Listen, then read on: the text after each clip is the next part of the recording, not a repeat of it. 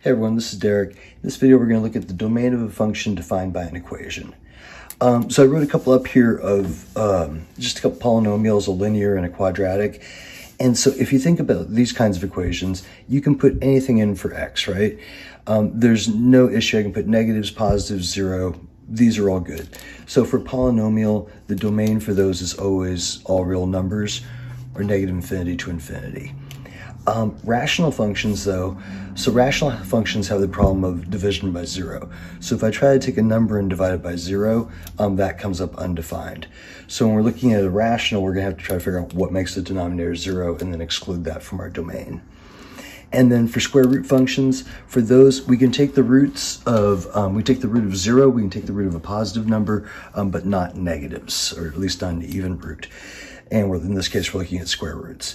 So the radicand is going to have to stay greater than or equal to 0. Okay, so for the examples, we're going to find the domain of each of these functions, and then we're going to give our answer in interval notation. So here we have a rational. So what that means is that the denominator doesn't get to equal 0, essentially. We can't let x equal something that makes the denominator 0. So to do that, we just set the denominator to 0 and solve and figure out what would mess it up. So 2x minus 7 equals 0, add my 7 over, 2x equals 7, and then dividing I get x equals 7 halves. But remember, this is really what we can't have, because if it was 7 halves, the 2's would cancel. 7 minus 7 is 0, 5 divided by 0 would be undefined. So here, to write this in interval notation, it's kind of annoying. We're going to go from negative infinity up to the 7 halves, and then we're going to use a parenthesis to exclude the 7 halves because we don't want to include it. That's a bad number. Then we're going to pick back up at 7 halves again, and then go out to infinity. So in terms of like a line graph, what we did there was basically said 7 halves, no, but everything except 7 halves, yes. So that's what that means. For this one, this is going to be a root, and so when we have a square root like that, remember the radicand has to stay greater than or equal to 0. So here I'll subtract the 6 over and get negative 3x is greater than or equal to negative 6. And then I'm going to divide both sides by negative 3.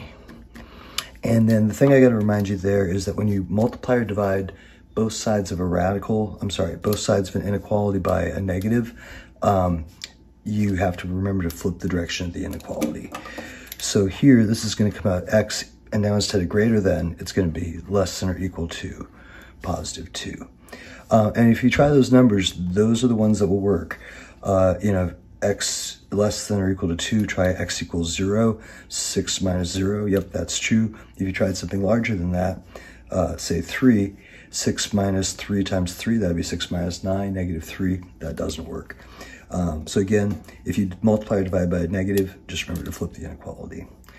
In interval notation, so this is the x's are less than or equal to 2, so that's going to go negative infinity, and then up to 2. And then that one, same idea, that's actually these two combined. So we have a radical, so that means this stuff has to be greater than or equal to 0, except it can't be equal to 0 this time because that radical happens to be in a denominator. So here I'll just move my 3 over and get x is greater than negative 3, or in interval notation, negative 3 to infinity.